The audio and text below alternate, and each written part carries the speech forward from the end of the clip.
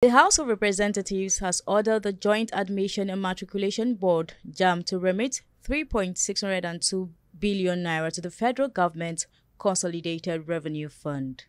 Welcome to Naija Anchor News.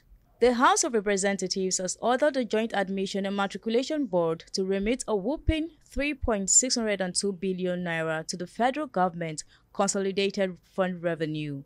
This directive was given by Representative Bamidele Salam, the chairman of Public Accounts Committee, during an investigative hearing in Abuja.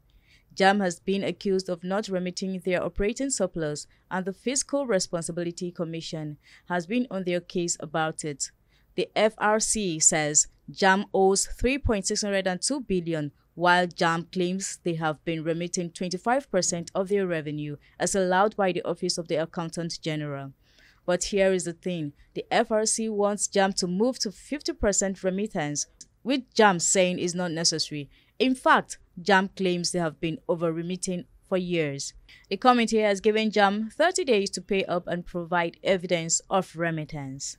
Stay tuned for more updates on this developing story. That's all for now. Do share your thoughts with us in the comment section and stay tuned for more news updates on Naija Anchor News.